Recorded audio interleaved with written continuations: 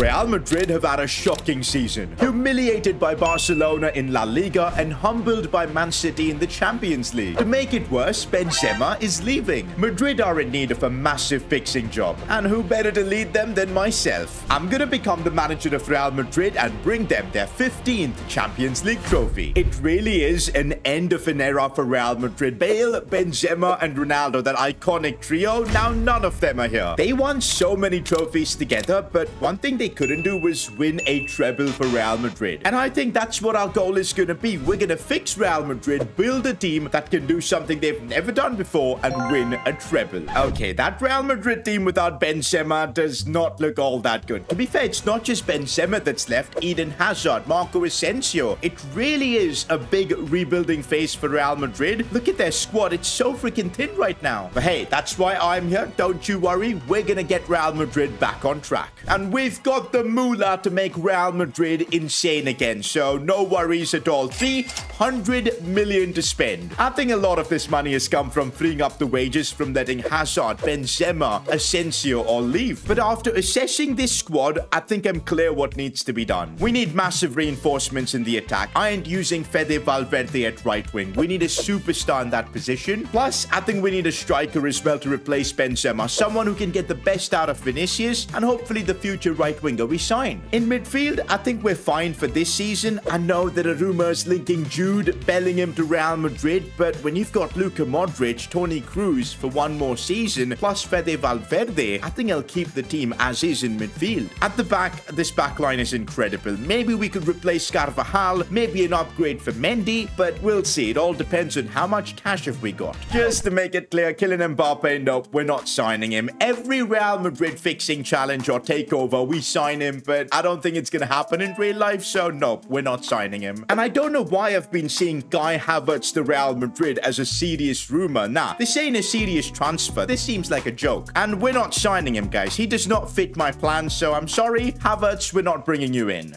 Hello, darkness, my old friend.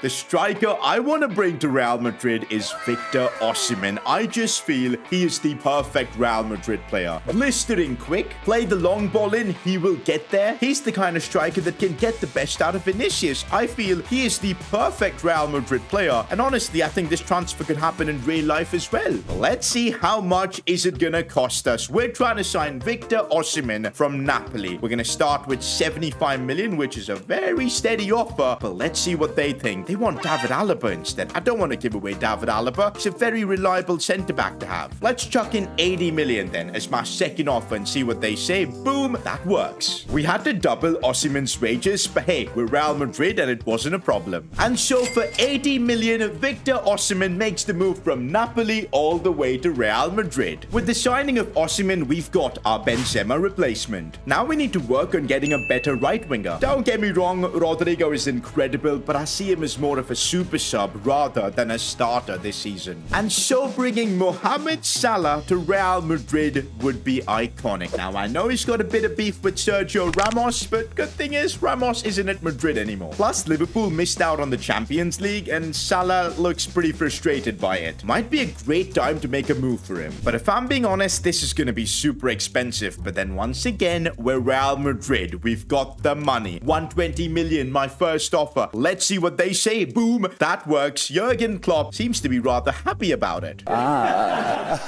Wow, the wages seem to be crazy for Mo Salah, but he's willing to accept a pay cut, so that's fine. It's done. We've just signed Mo Salah for 120 million. Welcome to Real Madrid. I think so far we've done a great job of getting Real Madrid back on track, replacing some of the key players that have left. That attack looks very dynamic. Now the thing is, do we want to spend more money to improve maybe our defense and midfield? Because we do have the money to do exactly that. And Jude Bellingham, if we especially sell a few players, could well and truly be in our budget, and we can pull this off to potentially replace Luka Modric. Modric's contract is expiring, and he's 36 years old. He's only gonna get worse. Should we take advantage of this and replace our captain for the season? Just as I was thinking what needs to be done, Luka Modric walks into my office. Hey boss, I've read the papers, I've seen the Jude Bellingham rumors, and I know you want to replace me with him. I mean, Luka, the truth is you're 36 and it might be the right time for Real Madrid to look into the future. Give me one more season, boss. I know I've got it in me. I've helped Real Madrid win so many trophies and I know I can help them win a treble again. All right, Luka, one more season. That's it. An emotional chat with Luka Modric has convinced me to stick with him for the season. The good thing is, if Modric or even Toni Kroos, both of whom are aging, if their level drops, we can of course replace them with Fede Valverde. So that is not a problem, but the plans to sign Jude Bellingham are going to be put on hold. It's time to kick off our La Liga season. Remember, this season we're going for the treble. That is our goal. Every trophy counts. La Liga, Copa del Rey, and the Champions League. It's time to kick off La Liga and we're facing Atletico Madrid. I mean, couldn't be a better test for us. As soon as the game kicked off, my eyes were on Luka Modric. The man is 36. Forgive me for having doubts that he can still perform at this level. Luka Modric with the fancy footwork. That was a brilliant one. He still goes. He still got it, guys. Shots taken. Just wide. Luka Modric has got it. He deserves to get one more season, I guess. Although our midfield was controlling the game, Atletico Madrid managed to strike first and take the lead. We now need our new signings in the attack to step up. And well, soon enough, we saw our new trio step things up. Vinicius Jr. and look at Osimhen in the box making a great run, and Osimhen doing what he does best. That is the blistering pace of our attack. Mo Salah looking for Osimhen. This is brilliant. The pace in our attack is crazy. And look at Osimhen get a brace on his La Liga debut. With our new signings delivering, we secured the win against Atletico Madrid. Honestly, guys, this team is looking special. That attack, the blistering pace on the counter that we've got, it's so freaking good. It reminds me of Bale, Benzema, and Ronaldo. We've still got about 100 million left that we can invest into our team, but so far, I'm very impressed. Unless we get some injuries, which hopefully we won't, I reckon we're gonna just keep this money for January.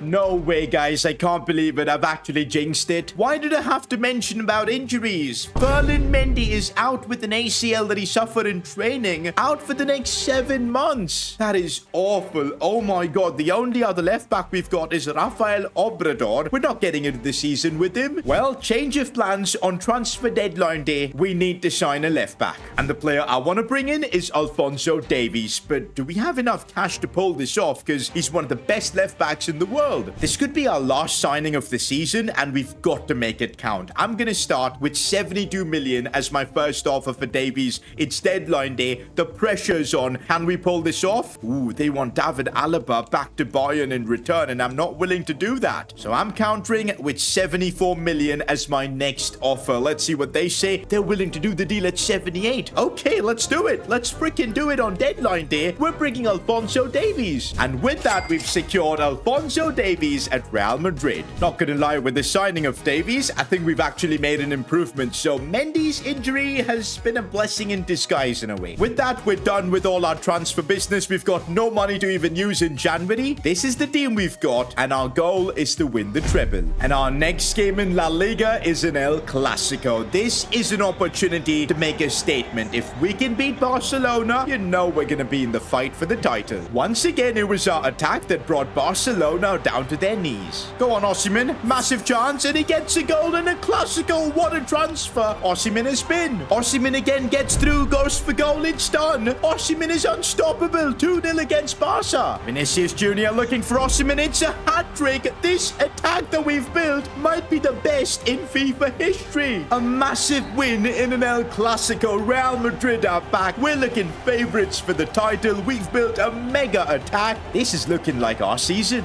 With Vinicius, Osimhen, and Salah scoring in every game, we were looking unstoppable. Halfway through the season, we're top of La Liga. Not just that, even in the Champions League, we dominated and topped our group. At this rate, this team that we've built is on course for a historic treble, something Madrid have never done before. But the business end of the season is about to begin now. 23 games in, we're top of La Liga. We're in the semi-finals of the Spanish Cup, and we're in the Champions League League round of 16 where we've drawn Chelsea. The amount of games we're going to have to get through in the next couple of months is going to be crazy. This squad is going to have to deliver on all fronts. The first task we've got is to get through Atletico Madrid in the Spanish Cup. Can we get a result in the first leg against them? Real Madrid, it's only a draw. But this hectic period only continues as we're preparing now for the Champions League game against Chelsea. But this is Real Madrid and we were ready for Chelsea. We knocked them out of the Champions League and made it to the quarterfinals, while we also knocked out Atletico Madrid and made it to the Spanish Cup finals. The quest for the treble was on, but competing in all three competitions took a massive toll on this team. Oh no, injury problems. Apart from Ferland Mendy being out, Alphonso Davies has torn his hamstring. He's out for the next couple of months, and so is Toni Kroos. He's out for the next 8 weeks, and I just noticed he signed a deal with Bayern Munich to join them. Incredible. We really should have maybe gone for Jude Bellingham in the summer. Even Luka Modric is having massive stamina issues. We're heading towards the business end of the season with so many fitness concerns. I'm worried. We were now facing Napoli in the Champions League quarterfinals, but we had a ton of injuries, and if you show any weakness in the Champions League, you get punished. No, he's got it in behind. No, no, no. Napoli get the goal in the Champions League against us. No way. Our Champions League journey ends in the quarterfinals. The quest for our treble is gone. It's over. Oh my god. To make things worse, we even lost the Spanish Cup final. Forget the treble. We might end up going trophyless. The only way we get to keep our job at Real Madrid is if we can win La Liga. Everything depends on this now. And thankfully, we end up winning La Liga. We at least get one trophy this season to keep our job. The attack we've built, absolutely incredible. They won us the league this season. But the midfield, well, not investing in that department has cost us. Next season, we fix up, we go for the treble again. We're getting Real Madrid's 15th Champions League trophy.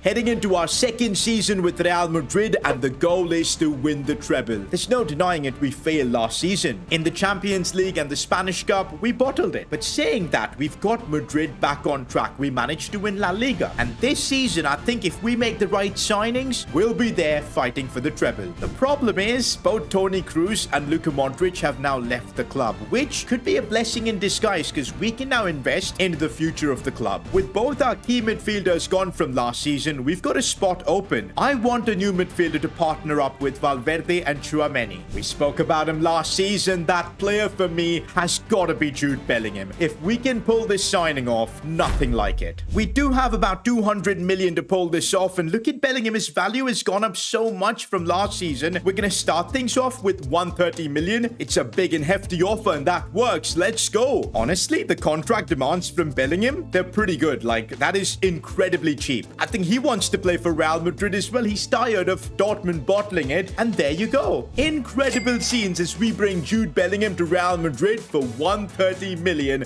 A massive transfer that could help us win the treble. Our first team now is looking incredible, but what we learned from last season was that we need to have a squad. And right now, if you look at our bench, we've got no cover for the striker position. If Osimhen gets injured, our season's gonna be over. And so for 55 million, we bring in Gerard Moreno. Okay, the reason I signed Gerard Moreno was that he's got the experience in La Liga. He's 85 rated. I know he's 31, but he's the kind of player that from the bench could really do bits for us. With that, our team is looking more balanced than ever before. Another season begins. Our journey towards the treble begins now. The Madrid fans are ready. This is huge. The signing of Bellingham was absolutely clutch. Unlike Luka Modric from last season, Bellingham had the legs to run up and down, and also he proved himself as a goal-scoring threat. But the crucial thing what Bellingham did was free up space for our attack to dominate. Our front three of Osimhen, Salah and Vinicius was looking even more devastating this season. Halfway through the season and we're cruising in La Liga, and we also managed to top our Champions League group. But remember, the first half of the season does not matter. We're going to be heading into the business end of the season now, and this is where we're playing for all three trophies. While we're trying to win the treble with Real Madrid, you guys can get a treble too. All you got to do is like the video, subscribe to the channel, and drop a comment. Boom, there's your treble. In terms of our quest for the treble, this is where we are right now. Semi-finals of the Spanish Cup. We just need to knock out Osasuna. There's absolutely no way we're bottling against Osasuna. Let's book our spot in the finals. There you go. In the first leg itself, we get the job done. Our attention now turns to the Champions League, and in the round of 16, we've drawn Marseille. Come on, this is not where we're heading out of the Champions League. This season, we're gonna win the treble. Let's knock out Marseille. There you go. First leg as well. We get it done. That attack that we've got, unbelievable. We got super lucky in the quarterfinals drawing Lyon, and we absolutely destroyed them. The race for the treble is truly on. We've basically already wrapped up La Liga. It's been an incredibly dominant season. We're in the Champions League semi-finals where we're up against Juventus, but our first task is to win the Spanish Cup. This is going to be the first of 3 trophies. Let's beat Atletico. Luck has definitely been on our side this season. We're not dealing with any injuries. The road to a historic treble begins now. We need to secure that Copa del Rey trophy. Oh, Alphonso Davies has gotten in behind. Let me just go for goal. No way. No way. That might be the greatest goal in a cup final. Incredible. I thought a freakish goal like that was going to put Atletico's morale down, but it kind of motivated them even more. They managed to get the equalizer. No way. Davies is through again. He goes for goal off the post. Bruh. No, it hits Oblak's back and goes in. Davies just has the luck tonight. Conceding a comical goal like that completely crushed Atletico's morale. It was game over. Can we settle the cup finally? Osimhen with a lovely chip. It's over. Atletico aren't coming back from this. And that performance was enough to get Real Madrid their first trophy of the season. The Copa del Rey secured, but there's still 2 more to go. We now need to knock out Juventus in the semi-finals. All right, first leg against Juventus. Fede Valverde has got a bit of a knock. Do we have someone to replace him? No way our injury is going to threaten us again this season. Camavinga, we need you to deliver. Let's see what happens in the first leg against Juventus. Come on, let's get a decent result. It's a 1-1 draw. Everything rests on the second leg. The treble is on the line. The good news is Fede Valverde is back from his injury. Is that going to be enough to send us through to a Champions League final? This is it. Yes, guys. Bellingham came through. Salah and Osimhen as well. Champions League final. Even more reason to celebrate as we secure La Liga once again. That's 2 trophies out of 3. Just 1 more to go. We win it, and that's the treble secured. It's going to be Real Madrid versus Bayern Munich in this Champions League final. The game to decide it all. We've honestly built an amazing team, and I think we're ready to win Madrid's first ever treble. Let's do it. 1 game for eternal glory. Let's secure that treble and Real Madrid's 15th Champions League title. Bayern Munich had the upper hand from the get-go. They were creating chances, and they even hit the post. But just before halftime, it was a former Bayern Munich player that punished them. Alphonso Davies breaking through, this time with the cross, and oh, it's Osimhen with the goal. It had to be him. Halftime, and we've got the advantage, but I'll be honest, Bayern have been playing better. Second half, I think I want to make some changes. It really does feel like Rudiger's got a mistake in him, so I'm going to bring on David Alaba. Alaba knows his former team pretty well. This might be smart. Even after bringing on Alaba, though, we couldn't stop Bayern from creating chances. Bayern Munich, no. We gave them 1 chance in the second half, and they took it. To make things worse, Salah even got injured.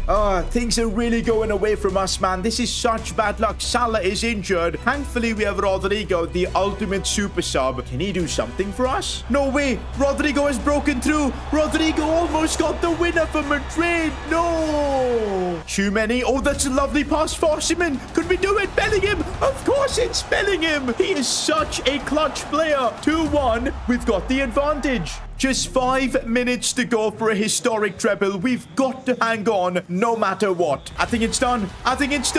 We've won a historic treble with Real Madrid, something they've never done. It took us 2 seasons, completely overhauling the attack, the midfield even, but we've pulled it off. La Liga, check. Copa del Rey, check. Champions League, check as well. We've just made Real Madrid win their first ever treble. If you enjoyed this video, why not watch me fix Leeds United? Because boy, do they need fixing. Click here to watch that.